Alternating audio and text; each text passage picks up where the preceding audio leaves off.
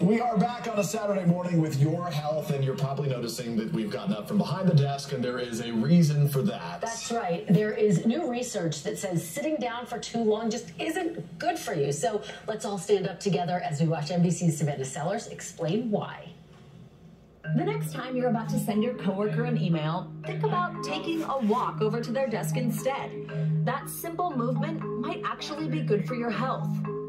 A new study published in the Journal of the American College of Sports Medicine found a short stroll at work every half hour could help with the harm that comes with prolonged periods of sitting.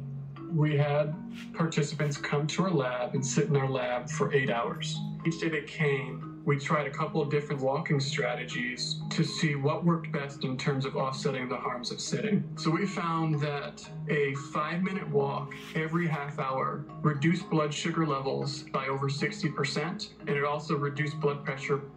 We also found that a 1-minute walk every hour also reduced blood pressure. Not moving around comes with health risks, even to people who regularly exercise. We're talking increased stress to the back, neck, arms, and legs. For those who hunch, that can overstretch the spinal ligaments and strain the spinal discs.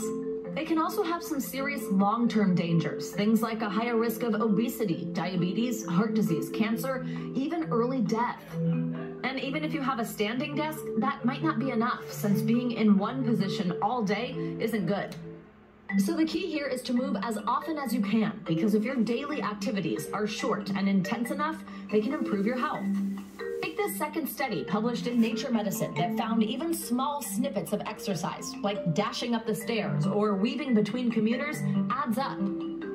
Those who engaged in 1 or 2 minute bursts of exercise 3 times a day saw a nearly 50% reduction in cardiovascular mortality risk.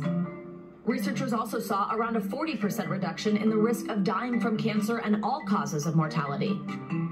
So next time you're sitting for a while, remember, the human body is built to move. So get going. For today, Savannah Sellers.